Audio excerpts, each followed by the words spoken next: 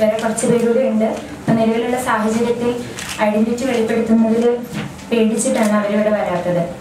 അപ്പോൾ ഇവർക്ക് എന്താണ് പുറം ലോകത്തോട് പറയാനുള്ളതെന്നുള്ളതിനൊരു സ്പേസ് ആയിട്ടാണ് ഈ പത്രസമ്മേളനം വിളിച്ചു കൂട്ടിയത്. ഞാൻ ശബരിമലയ്ക്ക് പോകുന്ന ഒരാളല്ല, പക്ഷെ സുഹൃത്തെന്നുള്ള നിലയിൽ അവർക്ക് ഇങ്ങനെ ഒരു വേദി ഒരുക്കി കൊടുക്കാൻ വേണ്ടിയാണ് ഇവിടെ പത്രസമ്മേളനം ബുക്ക് ചെയ്തത്. അപ്പൊ ഇനി പറയാനുള്ള കാര്യങ്ങൾ അവർ പറഞ്ഞിട്ടുണ്ടായിരുന്നു. വ്രതം തുടങ്ങിയ നാൾ മുതൽക്ക് മേലധികാരികൾക്ക് ഞങ്ങൾ കത്തയച്ചിട്ടുണ്ടായിരുന്നു. ഏതെങ്കിലും തരത്തിൽ ഞങ്ങൾക്ക് അവിടെ സംരക്ഷണം കിട്ടുമോ എന്ന് അറിയാൻ വേണ്ടിയിട്ട്. പക്ഷെ ഒരു തരത്തിലുള്ള മറുപടിയും ഒരു ഭാഗത്തു നിന്നും കിട്ടാത്ത കാരണത്തിന്റെ പുറത്താണ് അങ്ങനെ ഒരു പോസ്റ്റ് ഇടേണ്ടി വന്നത്.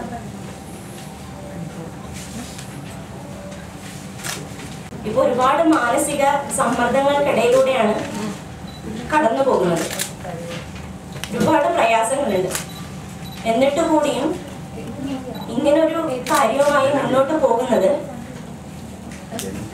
ഇനി വരും നാളുകളിൽ എനിക്കൊരു മകളാണ്, അവളടക്കമുള്ള വരും തലമുറകളിലെ വിശ്വാസികളായിട്ടുള്ള പെൺകുട്ടികൾക്ക് ശബരിമലയിലേക്കുള്ള പ്രവേശം സാധ്യമാവും എന്നുള്ള വിശ്വാസത്തിന്റെ പുറത്താണ്. എനിക്ക് എൻ്റെ വിശ്വാസത്തോടൊപ്പം, എൻ്റെ ഈശ്വര വിശ്വാസത്തോടൊപ്പം ഇന്നോ ഇന്നലെയോ വിശ്വാസിയായിട്ടുള്ള ഒരാളല്ല ഞാൻ. അത് എന്നെ അറിയാവുന്ന എല്ലാവർക്കും അറിയുന്നതാണ്. ഏതൊരു യാത്ര ഞാൻ ചെയ്യുമ്പോഴും അതിന് ഏറ്റവും അടുത്തുള്ള അമ്പലങ്ങൾ ഏതാണെന്ന് കണ്ടെത്തുകയും അവിടെ പരമാവധി പോവുകയും ചെയ്യുന്ന ഒരാളാണ്. എന്നെ അറിയാവുന്ന എല്ലാവർക്കും അത് അറിയുന്നതാണ്.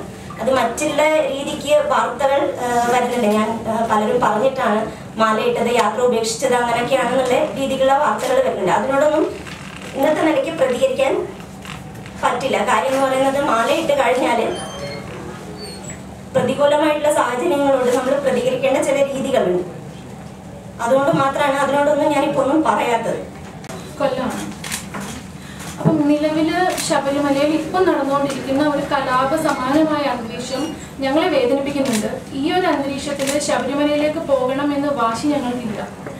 ഈ വിടാനോ അല്ലെങ്കിൽ ഇത് അയ്യപ്പന്റെ പേരിൽ ഞങ്ങളുടെ വിശ്വാസത്തിനെ മുതലെടുത്ത് എന്തെങ്കിലും രാഷ്ട്രീയ ലാഭങ്ങളോ അങ്ങനെ എന്തെങ്കിലും ഒന്ന് സൃഷ്ടിച്ചെടുക്കുവാൻ ഞങ്ങൾ താല്പര്യപ്പെടുന്നില്ല. ഞങ്ങൾ കാരണം ഇത് വഷളാകണമെന്ന് ഞങ്ങൾ ആഗ്രഹിക്കുന്നില്ല. അതുകൊണ്ട് തന്നെ ഞങ്ങൾ വെയിറ്റ് ചെയ്യാൻ തയ്യാറാണ്. ഞങ്ങൾക്ക് സുരക്ഷിതരായി അവിടെ എത്തി അയ്യപ്പന്റെ ദർശനം കണ്ട് ഞങ്ങളുടെ വ്രതം അവസാനിപ്പിച്ച് മാലയൂരി ഇറങ്ങാൻ പറ്റും എന്നൊരു സാഹചര്യം ഉണ്ടാകുമ്പോൾ മാത്രമേ ഞങ്ങൾ ഇനിയൊരു ശ്രമം നടത്തത്തുള്ളൂ.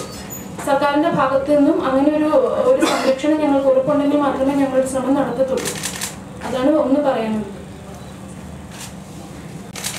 എന്നെ സംബന്ധിച്ചിടത്തോളം എനിക്ക് ഒരുപാട് ശത്രുക്കളാണ്. അതായത് ഈ മാല ഇട്ടതിന് ശേഷം ശത്രുക്കളെ കാര്യം പറയണ്ട, എവിടെ പോയാലും നോട്ടീസ് ചെയ്യാനും.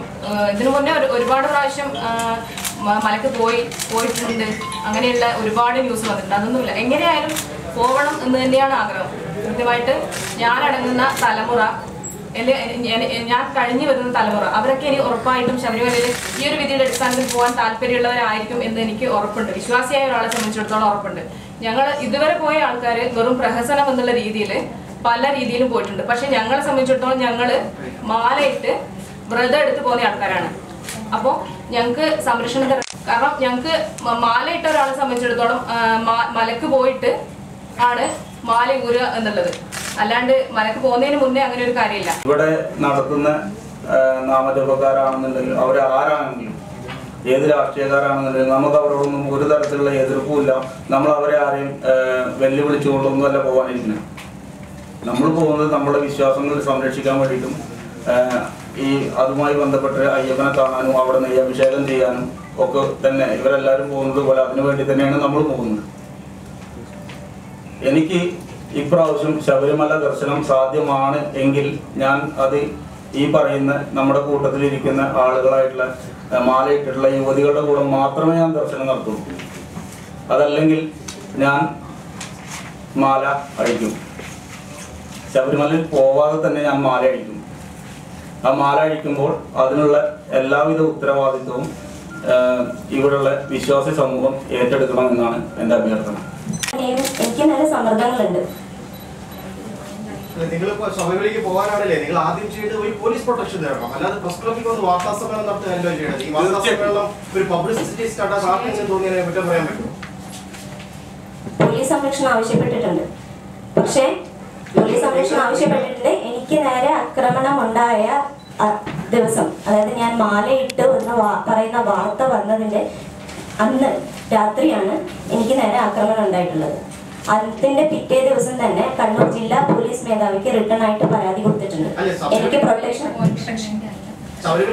ഇതിന്റെ ഒരു പബ്ലിസിറ്റി സ്റ്റാൻഡേർഡ് കാണാൻ എനിക്ക് എങ്ങനെയാണ് കഴിയുക? കാരണം സുപ്രീം കോടതി ഉറപ്പ് തന്ന അവകാശത്തിന് മേൽ, വിശ്വാസത്തിന് മേൽ മാലയിട്ട സ്ത്രീകൾ ഞങ്ങൾ സമൂഹത്തിൽ എത്രത്തോളം ഒറ്റപ്പെടുന്നത്, കുടുംബത്തിൽ എത്രത്തോളമാണ് ഒറ്റപ്പെടുന്നത്, ഞങ്ങളുടെ സഞ്ചാര സ്വാതന്ത്ര്യം, ആവിഷ്കാര സ്വാതന്ത്ര്യം എത്രത്തോളമാണ് ഇത് കൈകടത്തപ്പെടുന്നത്. അപ്പൊ പിന്നെ എന്താണ് ചെയ്യാം? അങ്ങനെയല്ല, ഞങ്ങൾ ഞങ്ങളുടെ അവസ്ഥ പറഞ്ഞറിയിച്ചേ പറ്റത്തുള്ളൂ. ഞങ്ങൾ അപ്പൊ അതുകൊണ്ടാണ് പോലീസ് പോർട്ടലിൽ രജിസ്റ്റർ ചെയ്യുന്നത്. ഞങ്ങൾക്ക് 19-ാം തീയതി 7 to 8 ദർശനത്തിനുള്ള സമയം കിട്ടിയതാണ്. പക്ഷെ ഞങ്ങൾക്ക് പോകാൻ കഴിഞ്ഞിട്ടില്ല. ഞങ്ങൾക്ക് ഈ ഇങ്ങോട്ടത്തേക്ക് ഒന്ന് ഒരുമിച്ച് കൂടാൻ പോലും കഴിയുന്നില്ല. അപ്പോഴത്തേക്ക് ന്യൂസുകൾ സ്പ്രെഡ് ആവുകയാണ്, യുവതികൾ രഹസ്യ സംഗീതത്തിലാണ്, അങ്ങനെയൊക്കെ പറഞ്ഞിട്ട്. അപ്പൊ എത്രത്തോളമാണ് ഞങ്ങളുടെ അവകാശങ്ങളെ ഹനിക്കുന്നത്? ഞങ്ങൾക്ക് പറയാനുള്ളത്, പോലീസിനോട് പറഞ്ഞാൽ അത് പൊതുജനങ്ങൾ അറിയില്ല. ഞങ്ങൾക്ക് പറയാനുള്ള പൊതുജനങ്ങളോടാണ്, ഇവിടുത്തെ വിശ്വാസി സമൂഹത്തോട്, അല്ലെങ്കിൽ ഈ നാമജപക്കാര് അങ്ങനെയുള്ള ആൾക്കാരോട് ഞങ്ങളുടെ എന്താണ് ഞങ്ങൾക്ക് പറയാനുള്ളതെന്ന് അവരോടാണ് പറയേണ്ടത്.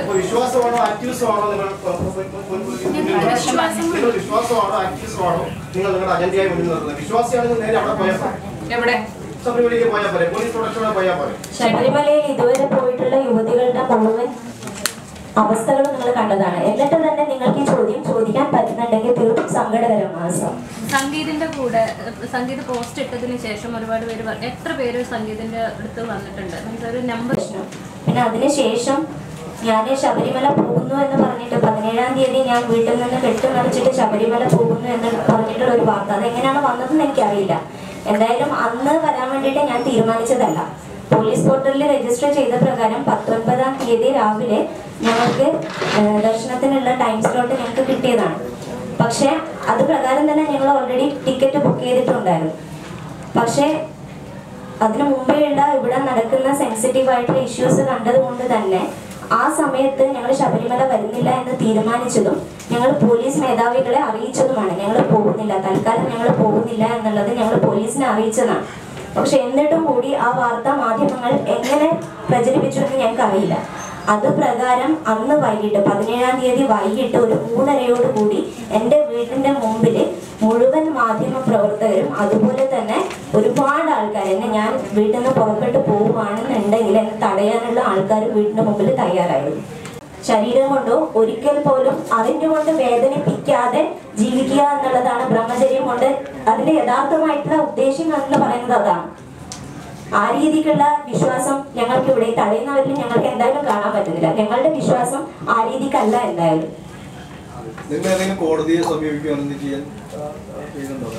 ശബരിമല പ്രവേശനവുമായി ബന്ധപ്പെട്ട് തൽക്കാലം ഇല്ല. കാര്യം ഞങ്ങളുടെ ഭരണഘടനയിലും സുപ്രീം കോടതിയിലും ഞങ്ങൾക്ക് പൂർണ്ണ വിശ്വാസമുണ്ട്. ഞങ്ങളുടെ വിശ്വാസം സുപ്രീം കോടതി മാനിക്കുമെന്ന് തന്നെ വിചാരിക്കുന്നു. പിന്നെ അതോടൊപ്പം സർക്കാരിലും പൊതുസമൂഹത്തിലും വിശ്വാസമുണ്ട്. അവര് എന്തെങ്കിലും ഒരു നാള് ഇത് അംഗീകരിക്കുമെന്ന് തന്നെയാണ് വിചാരിക്കുന്നത്.